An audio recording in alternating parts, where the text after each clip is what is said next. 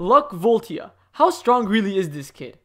The lightning mage of the Black Bulls. First of all, I'm the one StrawHat. If you enjoy my content, please leave a like, comment, subscribe to the channel if you're new. Other than that, let's get right into this video. Play the intro.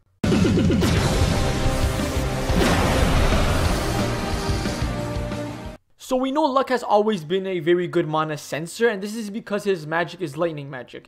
Now you might be like, okay, what does lightning magic have to do with mana sensory? It actually has to do quite a lot. First of all, lightning magic is derived from wind magic, which is supposedly the best sensor for mana. Anyone with wind magic is automatically going to be a better sensor than someone without wind magic. And we know after the whole elf thing, when he got possessed by an elf and the elf was using his magic in a very different way, Luck actually took a lot of inspiration from that. Now he puts lightning around his body, and he obviously got the boost from the elf. While obviously after losing the elf, he lost a lot of that power, but he retained a lot of the experience the elf was using the mana.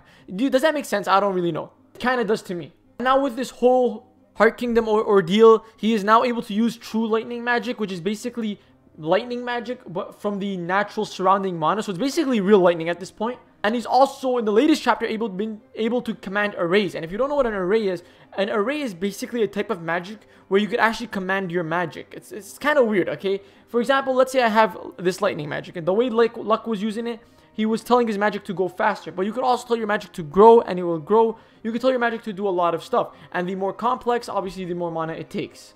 Having lightning magic, it makes Luck one of the fastest Black Bulls characters, probably the fastest actually.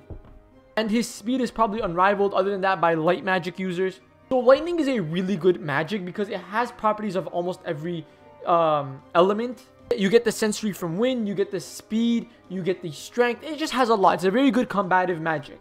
And Luck is just a beast. So if I had to tell you guys how strong I think personally Luck currently is, I do think he's captain level. Honestly, a lot of characters in Black Clover are captain level. A lot of mages are. Does that necessarily mean he can become a captain? I don't know, because captain also means you have the experience. You know how to handle and lead a team or a squad. It's not just necessarily all power and strength. And I obviously don't think Luck could go up against Yami. I think Yami's on another level.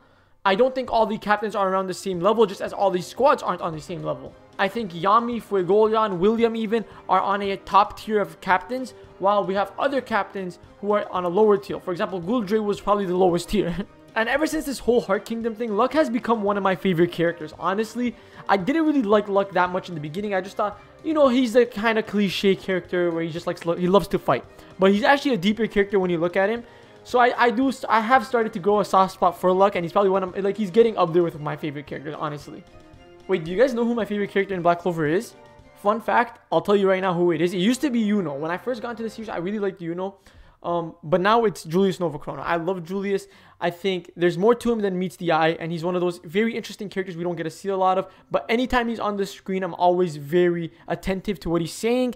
And yeah, he's just one of my favorite characters. But other than that, I hope you guys enjoyed my content. Please leave a like, comment, subscribe to the channel as I said in the beginning. And I'll see you guys next time. Follow me on Twitter if you want. It's literally the one StrawHat, no spaces, no capitals, no nothing. And I'll see you guys next time. Peace out.